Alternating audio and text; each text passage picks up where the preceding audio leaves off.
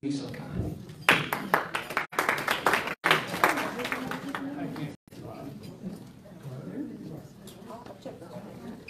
Before we get into the message, we would like to recognize those who have served and prepared for us. Thank you very much.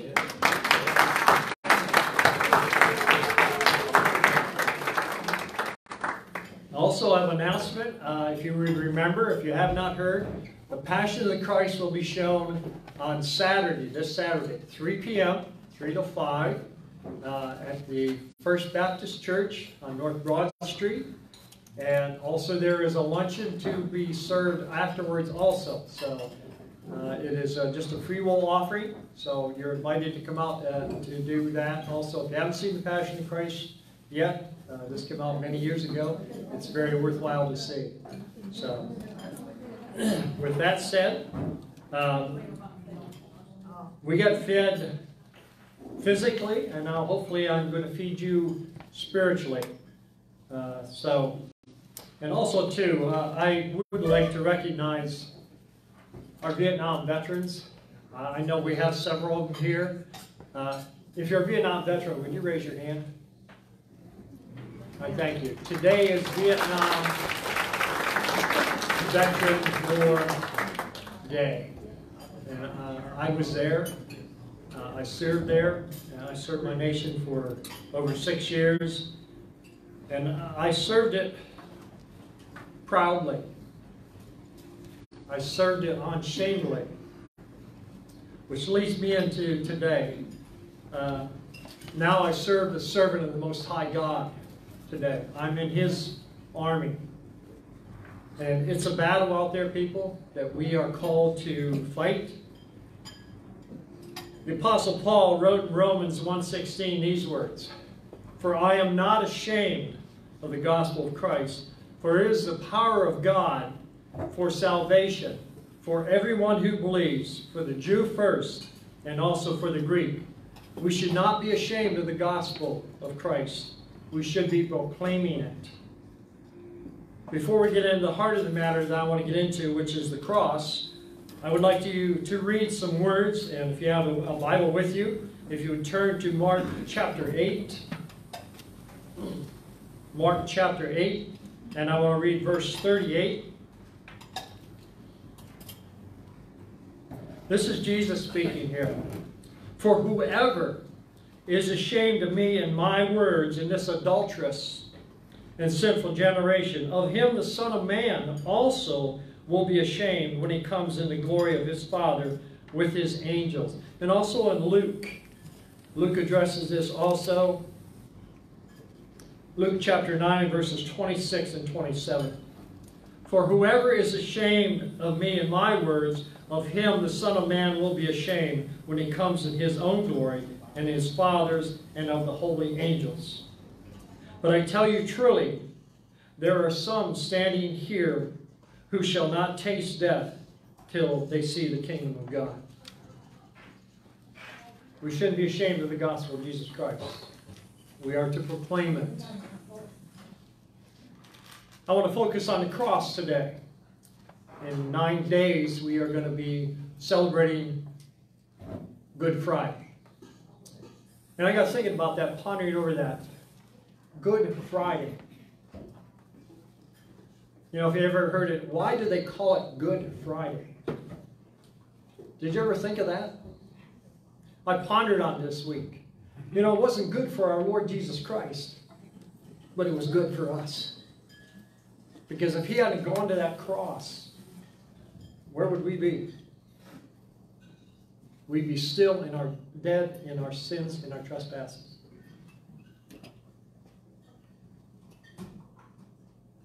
I want to start today in Paul's letter to the Galatians. Some of you have heard me preach, I do not try to interpret the Scriptures.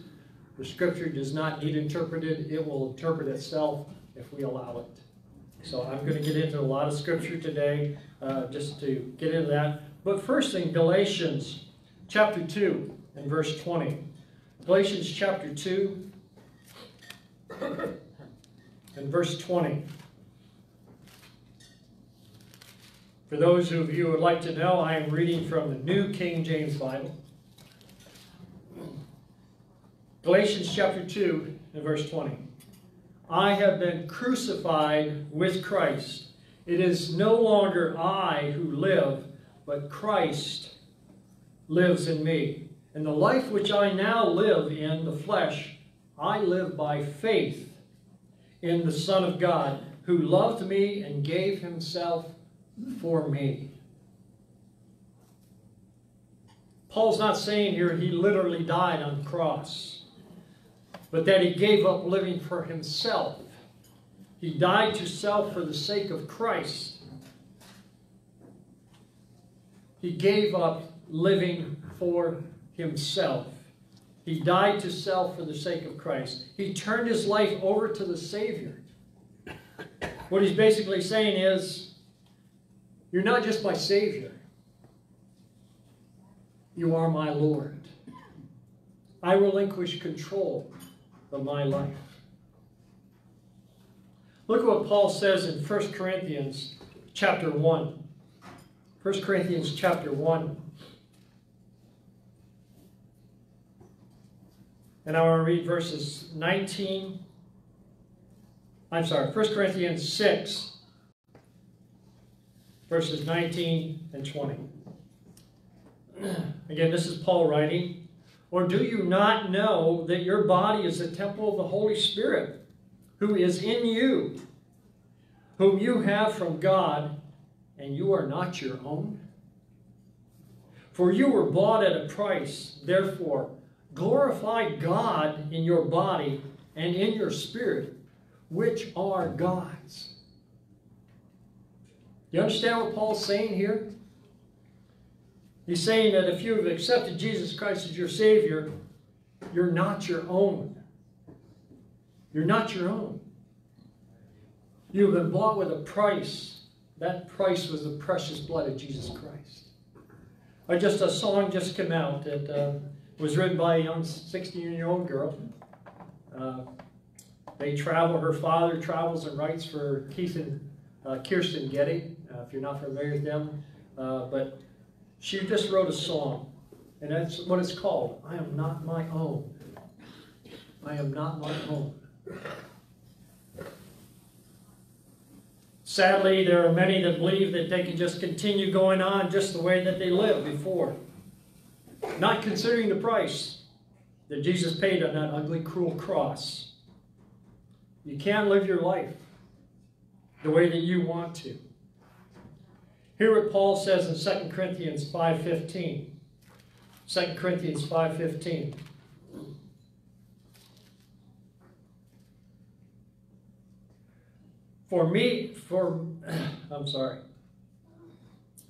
And he died for all, that those who live should live no longer, listen to this, for themselves. Can no longer live for themselves, but for him who died for them and rose again. I like what Dr. Tony Evans says. He says, too many people, they want 5 pounds of God in a 50-pound bag. That's what it's about, people. That's what they want. They want just enough to hopefully they'll get into heaven. Paul's also instructed us in several of his writings that we are to put on the new man, put off the old. We are to be clothed in Jesus Christ's righteousness. Have you truly done what Christ has called us to do in 3 of his gospel writings? Matthew 16, verse 24.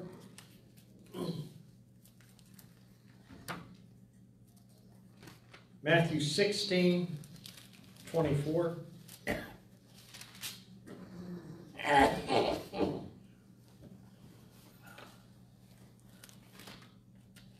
in Mark. I better get Matthew here.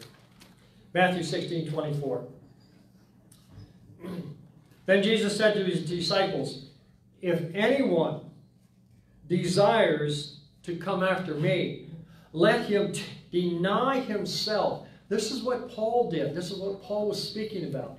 we have to deny ourselves, give up ourselves to Christ, and take up his cross and follow me. Then in Mark chapter 8, verse 38, this is what Mark says. For whoever, I'm sorry.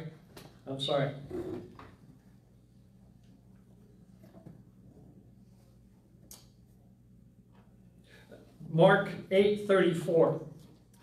Whoever desires to come after me, let him deny himself and take up his cross and follow me. And finally in Luke chapter 9 and verse 23. Dr. Luke is writing the same thing here, but he goes one step further. Listen to what he says. Luke 9:23.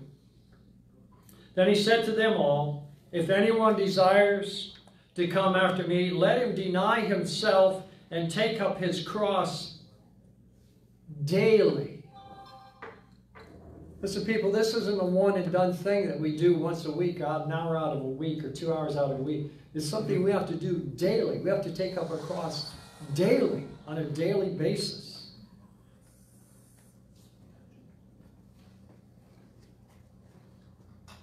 I want to listen to the writing, the warning in Hebrews. The writer of Hebrews writes in Hebrews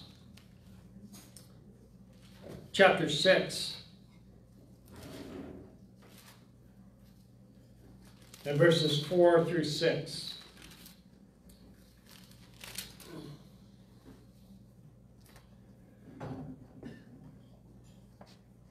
The writer here is talking about Christians, those who have made a profession of faith.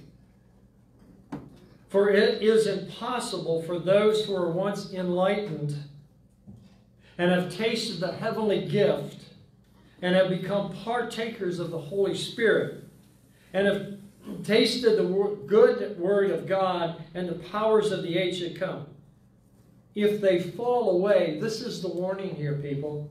If they fall away, to renew them again to repentance, since they crucify again for themselves the Son of God and put him to an open shame.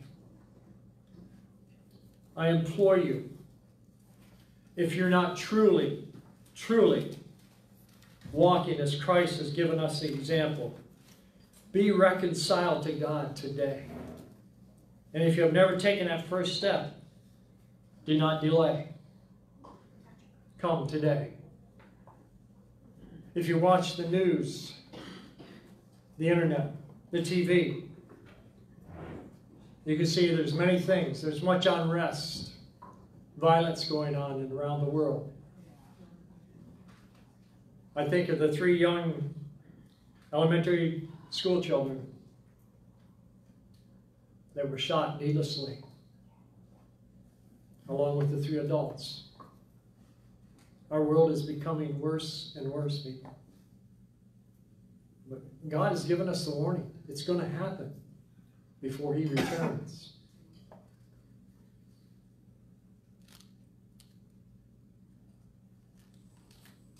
Second Peter 3:18.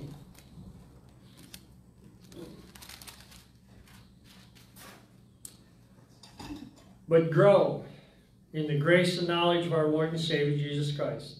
To him be the glory both now and forever. Amen. Amen. I would like to read the words of a song, a hymn, that was written by a homegrown Pennsylvanian, Philip Bliss, whose homestead is out down in Du Bois area, just this side of Du Bois.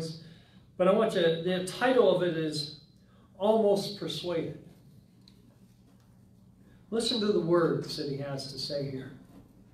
Almost persuaded now to believe. Almost persuaded Christ to receive. Seems now some soul to say, go Spirit, go thy way. Some more convenient day on thee I'll call. Almost persuaded, come, come today.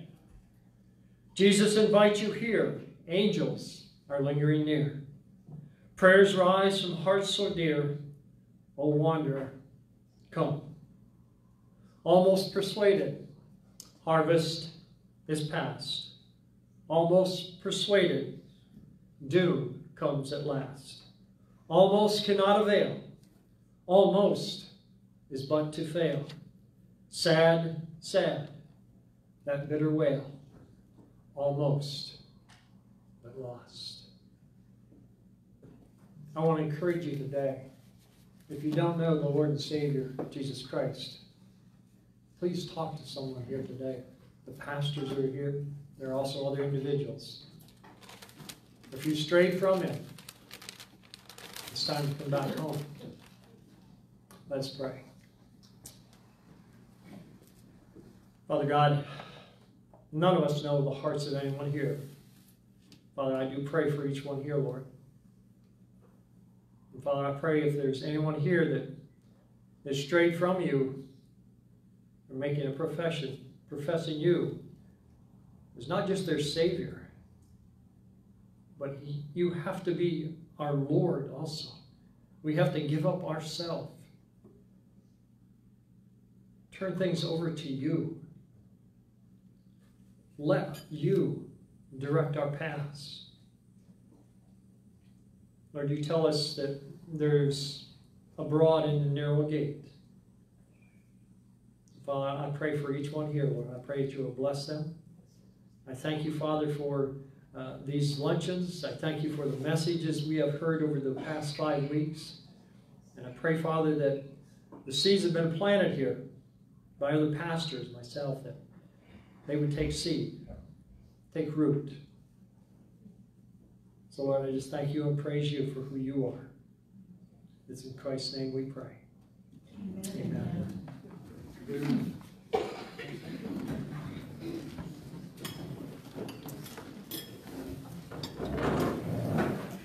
Good job, preacher. Hey. Thank you, Pastor Bennett. We have some extra containers that we've saved over the last